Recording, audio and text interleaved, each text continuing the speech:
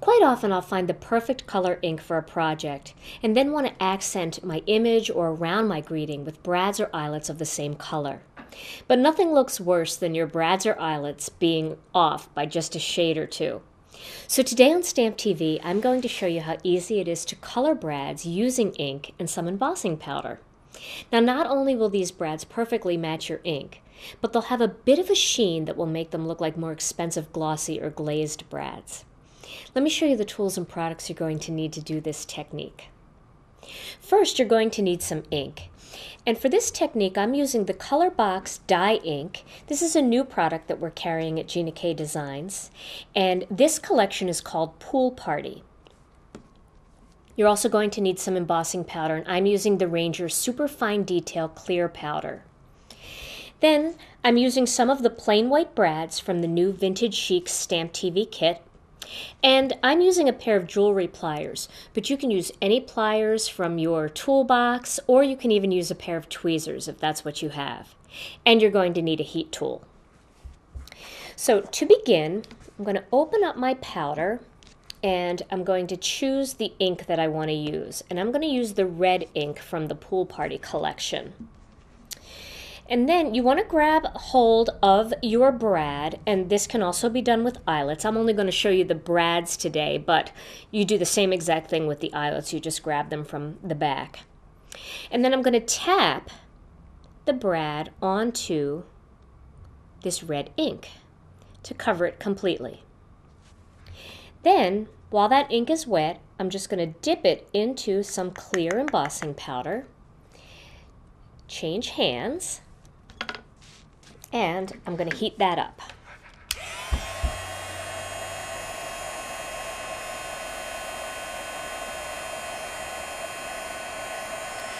Now your first pass is going to look a little bit bumpy.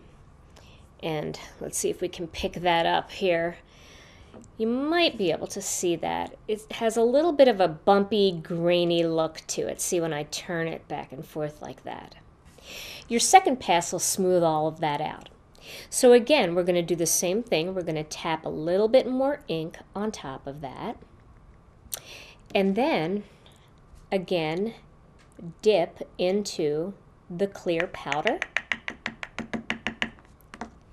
And switch hands and emboss again. And once you emboss the second time, now you're going to notice how nice and shiny that is. Can you see how nice and shiny and smooth it is? And it's a nice solid color. You don't have any swirl of color or anything like that. Now you could go ahead at this point and add a second color, or you can do some fancy dot work with maybe a Copic marker and then emboss it again, so you can create all different kinds of patterns and swirls and things. But if you just want your brads to match your ink and you want solid color brads, this is a great way to do it. Let me show you my finished card project. Here in my finished project, you can see that I've stamped this particular flower image from the new Vintage Chic Stamp TV kit using the same red ink from this little color box kit. And then I applied the matching brads in there, and you can see the ink and the brads perfectly coordinate. To create this background paper, I used one of the papers from the Vintage Chic Stamp TV kit, and I ran a little bit of pumice stone distress ink all over the surface of it and turned it gray. It used to be a gray and white piece, now it's a dark gray with a light gray background. And all of the other images, the greeting and ribbons and everything, are also from the new Vintage Chic Stamp TV kit. You can also try doing this technique with buttons and other white embellishments so that all of your accent pieces match perfectly.